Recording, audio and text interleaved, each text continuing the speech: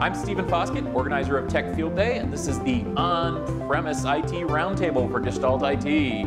We are here in Boulder, Colorado at the offices of NetApp SolidFire for Storage Field Day 13. And one of the things that came up among the delegates was a discussion of scale-out storage. Now, this is one of the topics, one of the most hot topics in storage right now.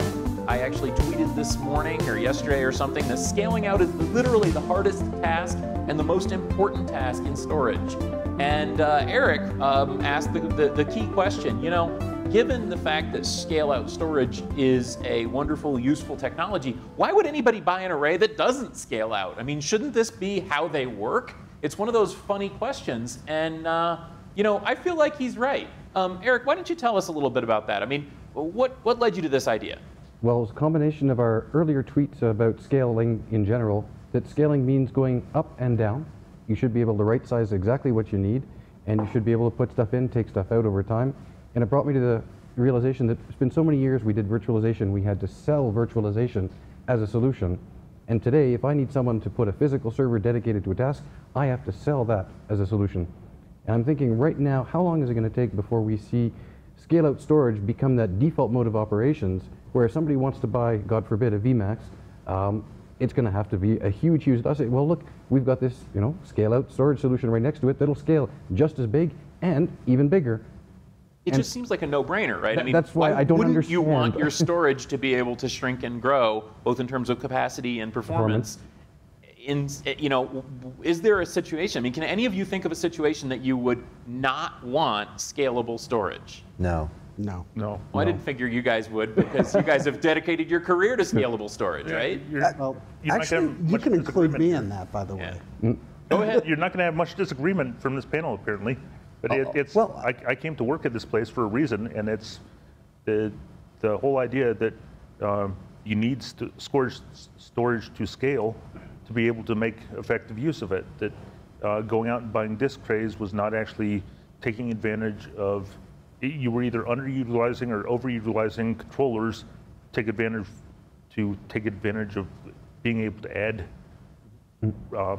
just raw storage to an existing controller. And actually, one of the things that caught my attention to SolidFire was your next generation storage symposium, where it's like, oh, this is nice. It's as you add more storage, the IHOPS increase as well. Makes perfect sense. Yeah. So Chris? Yeah. Oh, I was going to say, so my background is not actually in storage. One of the last 4 years has been in the storage industry. I was in service provider operations for 15 years prior to that. And in working in the hosting industry and the service provider industry, specifically in the area of databases, I used to seek out dedicated silos of storage so that nothing would mess with my database. That was the use case in which I wanted dedicated storage. So nothing could touch it, nothing could step on my toes, and nothing could disrupt operations.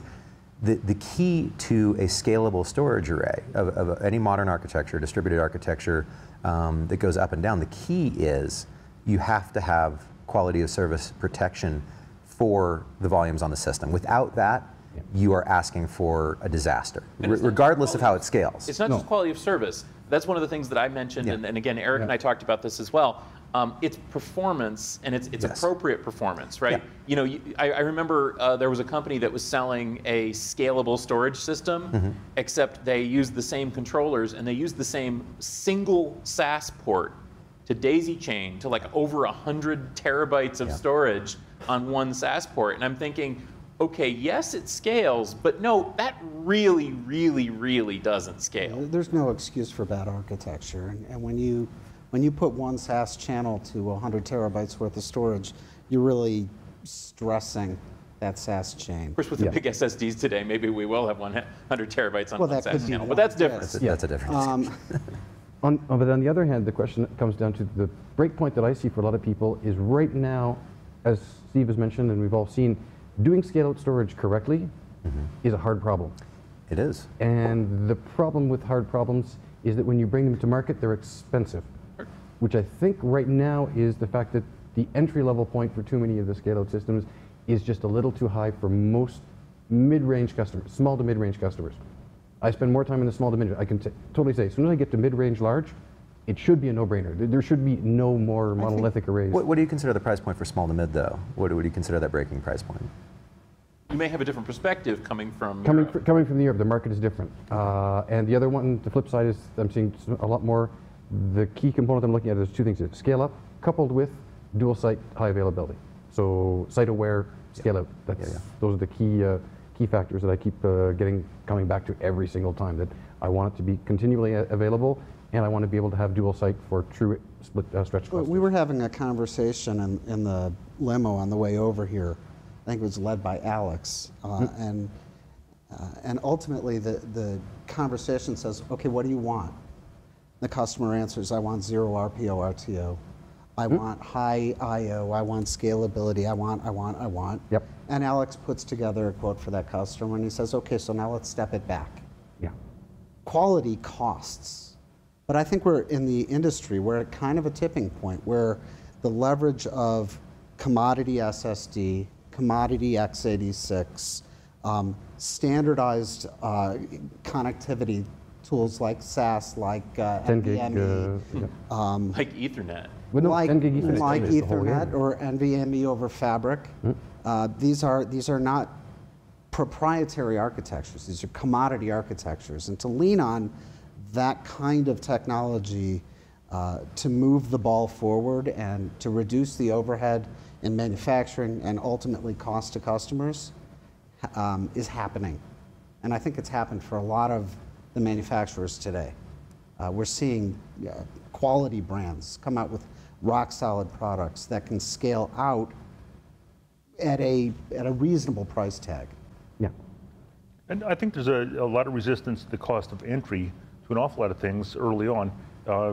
I talked about kind of the contrast between RAID and virtualization, and I ran across my T-shirt from VMworld 2005, which is virtualized now, and it was trying to convince people that there was a good reason to virtualize.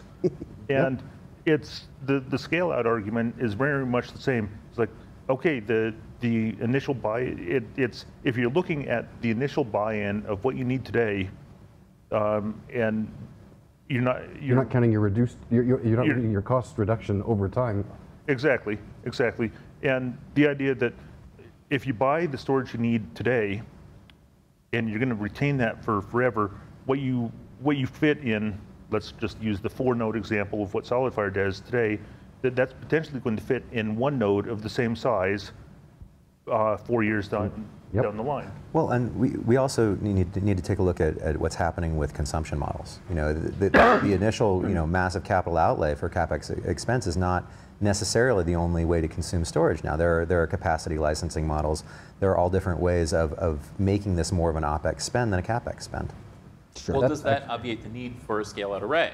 I mean, if you have a company that's willing mitigate the need to give you the, I would say absolutely not. I mean, that's a financial discussion versus an operational discussion, exactly. And the operational realities are still going to trump everything else. Decision makers together, that's right. And it helps those two people work together, frankly. Sure.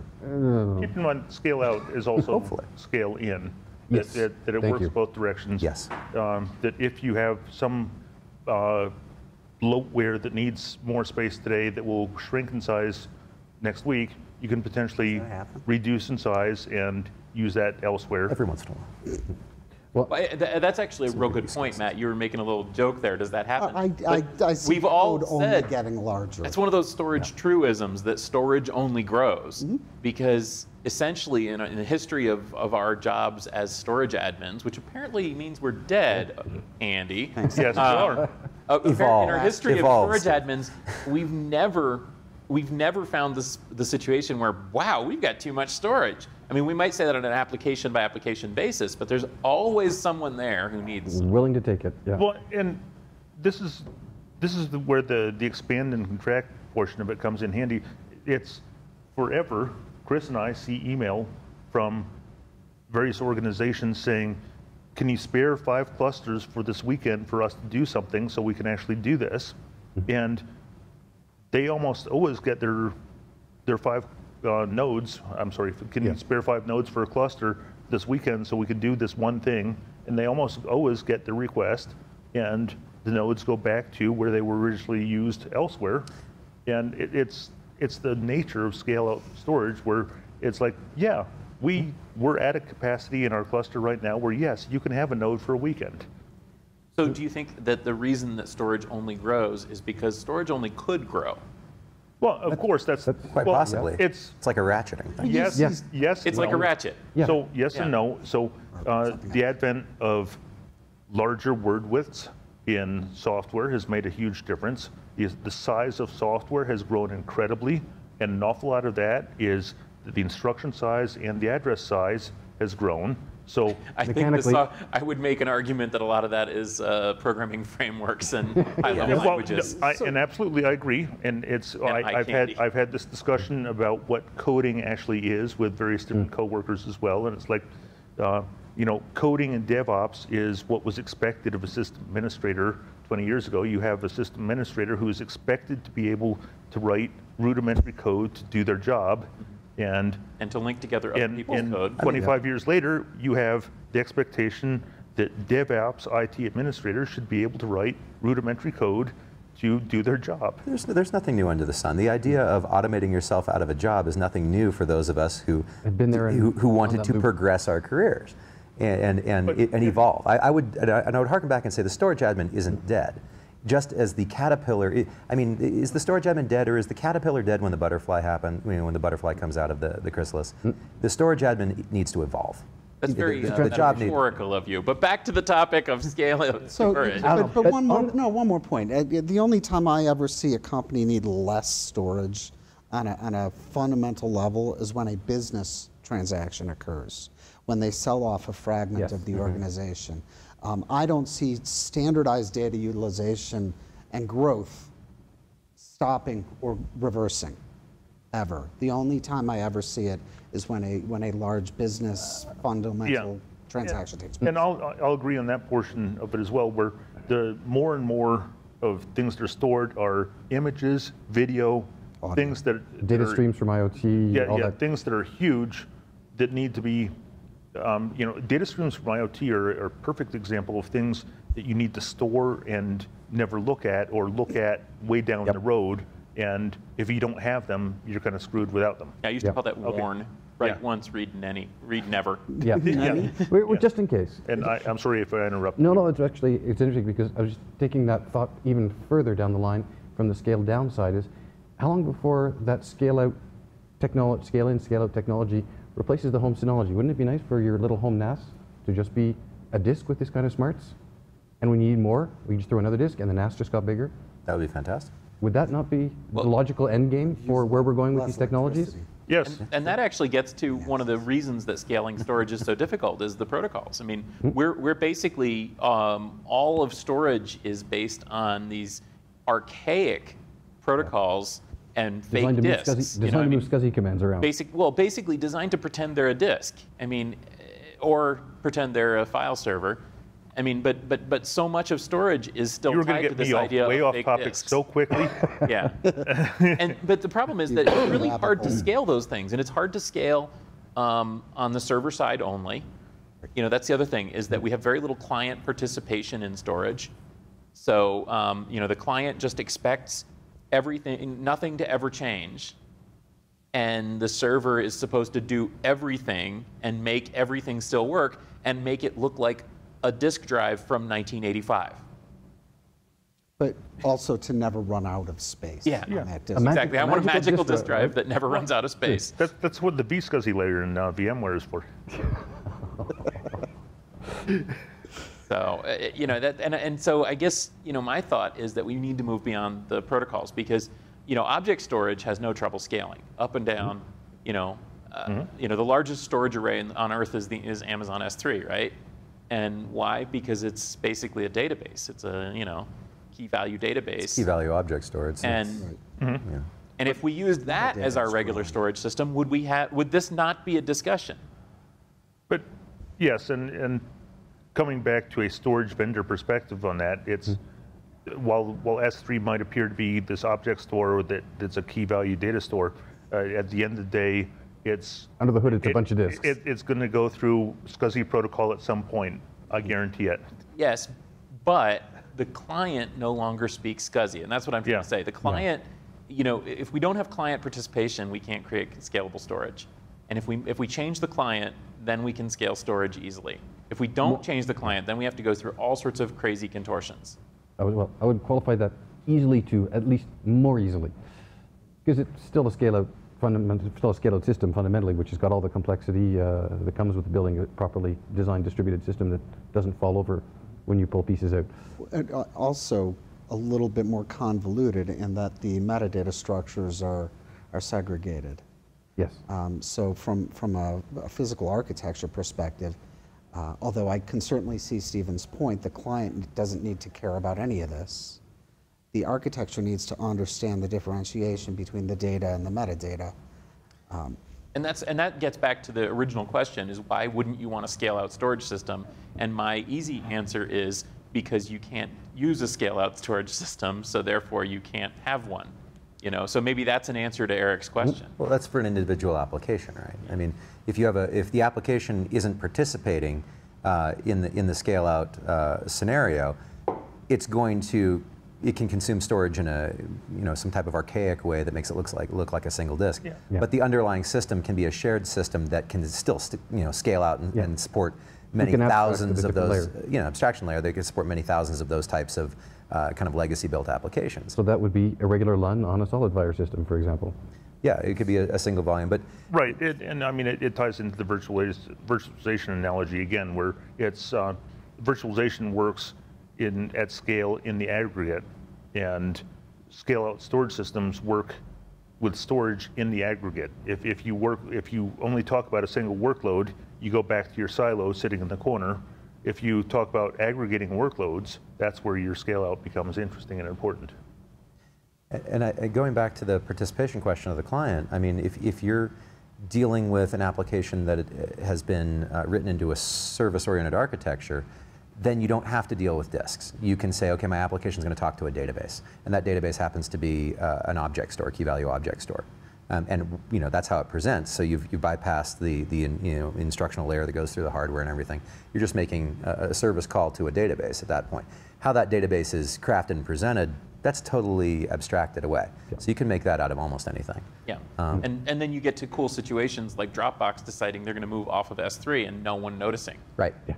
And that is totally fantastic. Being able to change the physical underlayer of a running application and a running web scale application without anyone noticing is one of the most fantastic things about abstraction layers and scale-out architectures that I've encountered. It's just tickles me pink from an operational perspective.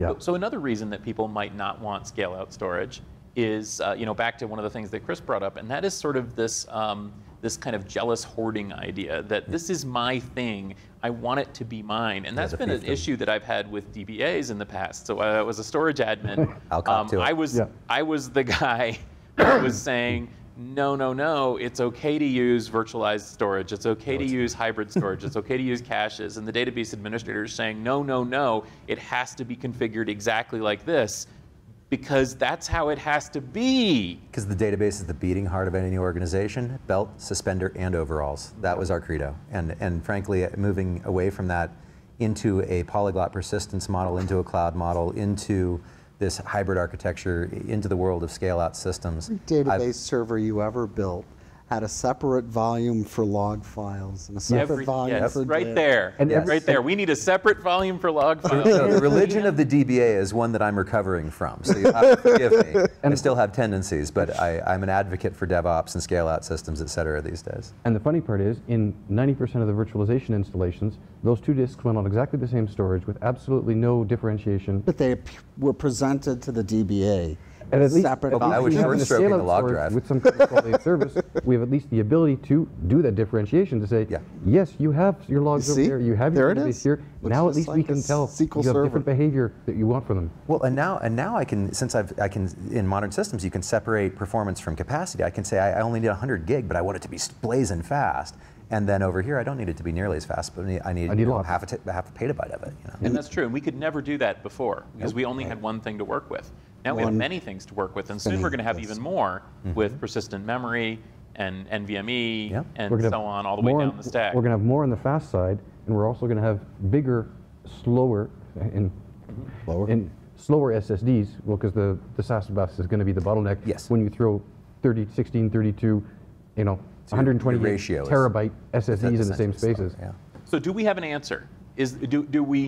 Why would you ever not want a scalable storage system? So in today's world, the answer is no. In yesterday's world, there would never be a reason not to have a scale. In the next generation Yesterday's data world, the centers, answer was yes, but some people are still the living in differentiated- yesterday's world. Well, that's there's exactly a very true. long tail of adoption. But in yesterday's world, the reason was cost. I think more than anything else. Well, also technology, also just it doesn't exist. It did Or exist. religion, or Right. Protection. yeah. Yeah. Protection of performance. Yeah. Okay, well, I'm going to leave it at that. Thank you guys very much. This has been the IT Roundtable podcast from Gestalt IT. I appreciate you guys joining us. If you enjoyed this discussion, well, I like you, but you should come visit at gestaltit.com. You'll find more writing like this. You'll also find more podcasts like this. You can find us in iTunes, in Stitcher, in pretty much any podcast location. And we would love to have you subscribe. You can also subscribe to our storage newsletter, or follow us on Twitter, or find us on Facebook, or find us on YouTube. If you'd like to reach me, I'm Stephen Foskett at sfoskett on Twitter, and I look forward to hearing from you. See you next time.